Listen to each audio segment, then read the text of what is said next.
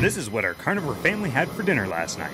Flamethrower edition. After making sure that your flamethrower is still in good working condition, fill a deep pot with enough water to give a puppy a bath in. Don't worry, no puppies were bathed in the making of this video. Place your pot on a stable surface near an outlet. Attach your sous vide cooker to the pot. A sous vide cooker is a precision slow cooker that uses heat dispersed through water to bring food up to and hold it at an exact temperature for a predetermined period of time. Plug your sous vide cooker in, set the temperature, and turn it on. We're gonna let the sous vide cooker preheat while we do the rest of the prep work for dinner. Wipe down your cutting board. It needs to be real clean. Drop your freshly thawed steaks and lay them out real pretty so you can begin to apply the magic ingredients. In our last two carnivore family dinner videos, people were complaining that we weren't using enough seasoning. But here's the thing, since we've been carnivore for over a month already, our desperate, out of control feeding addiction to flavor has subsided in favor of a desire to be satiated by a proper human diet consisting of fuels that are going to support our bodies and lifestyle as opposed to dragging them down. But I digress. Even though we're carnivore, we're not opposed to occasionally using seasonings. Here you'll see me applying salt, rosemary, and thyme. Not enough seasoning for you? Well, by golly, Bill Bob Thornton, you can add all the ever-loving seasoning that you want. Throw some garlic, onion, and pepper on there if you want. Adulterate that steak with some Heinz 51 or some A1 sauce. See if I care. This isn't a video about what you'd eat, it's a video about what my carnivore family had for dinner last night. Once you get the steaks all seasoned up though, tuck them into a nice silicone bag. Silicone is a preferable choice to plastic because it doesn't leach microplastics into your food. We're gonna cook these babies at 125 for 2 hours. When your steaks are done, lay out a paper towel to place your steaks on so they can dry out. All we've done so far with the sous vide cooker is cook them to the internal temperature that we want them to be. We've done absolutely nothing to the outside. And if we slapped one of these on your plate straight out of the bag, it would look pretty unappetizing. I want to make a sauce out of the juices, so I make sure to pour those off and save them for later. Lay your steaks out, dry them off, wipe off some of the excess seasoning. You've already imparted enough flavor from the seasoning to the steaks.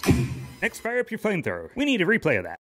Oh yeah, fire! Who doesn't need a flamethrower for their food? When people ask me why, I just ask, why not? Sometimes in life, it's all about asking the right questions. In all seriousness, what this sous vide gun does is it gives the outside of the steak, which still looks rare, a perfectly done sear. And while there's a lot of different ways to do this, I found that the sous vide gun does it the fastest. This is why it's also so important that you have the steaks dry before you begin to sear them. Wet steak will take 3 to 4 times longer to sear. Look at that. Truly, a thing of beauty. Amazing. Don't these just look absolutely delicious? Perfectly rare on the inside and seared to absolute perfection on the outside. I think everybody's ready to eat. So after we set the table and put our special yokey sauce out, it's time to dig in and serve up. Making perfect steaks takes a long time and a lot of effort. And that's to say nothing about how much a prime cut of steak costs. But when it's been done right, cooked to perfection inside and out, there is simply nothing better. While this is one of the best cuts of meat to have on the carnivore diet, replete with all the essential nutrients, including vitamins and minerals, we can't afford to have it every day, but we do try to have it about once a week. We have a variety of high-fat, no-carb recipes that we use to keep things fresh that don't get stale. Follow and subscribe for more. Thanks for watching.